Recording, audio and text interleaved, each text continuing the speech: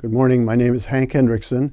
I'm the Executive Director of the U.S. Philippines Society, and I'm here at USIP today to talk about the Philippines and U.S. Philippines relations.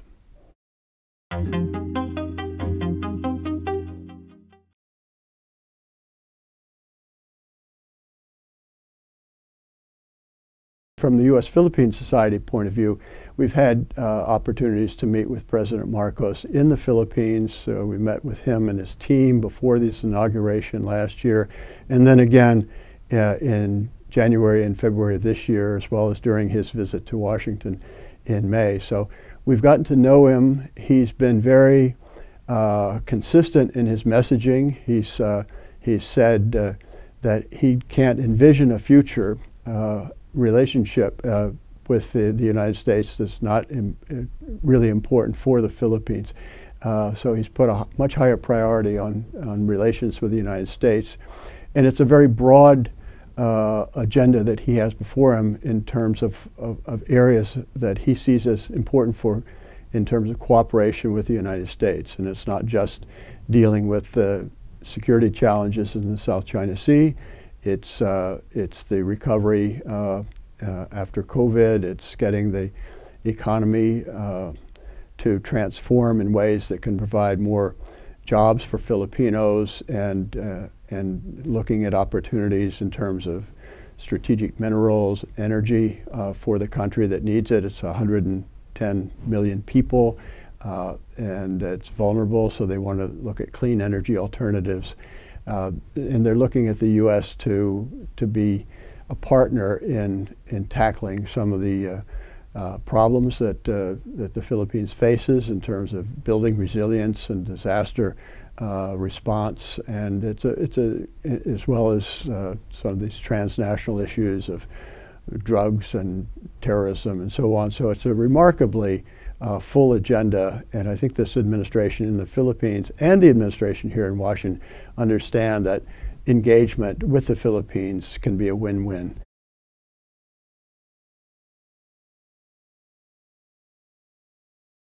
In the southern Philippines, there's been a long-standing conflict that's taken place between a Muslim community base and the Filipinos who have come into that area.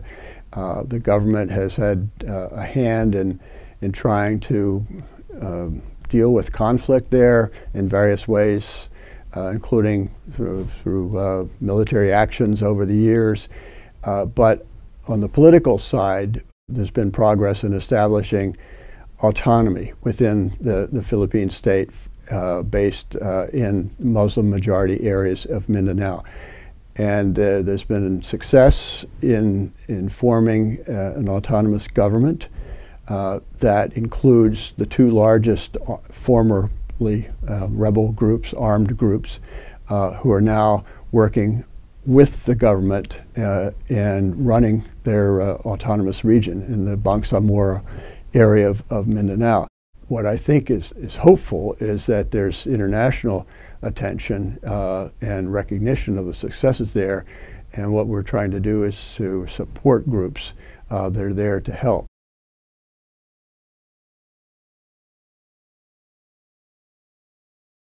My wish list, if we were able to get things done through wishing them that they would happen in Washington, would be for progress in the area of trade. Philippines, like other countries in the Asia-Pacific region, are going to look for trade arrangements, and we'd like to see the United States do more in terms of setting the rules for the trade with the Philippines and the region in general, and not leave the field open to others. But it would be also useful I think for the United States early on in this new 6-year term of President Marcos to address areas that are of real domestic concern over there in the Philippines, which is economic development and jobs for people, feeding people.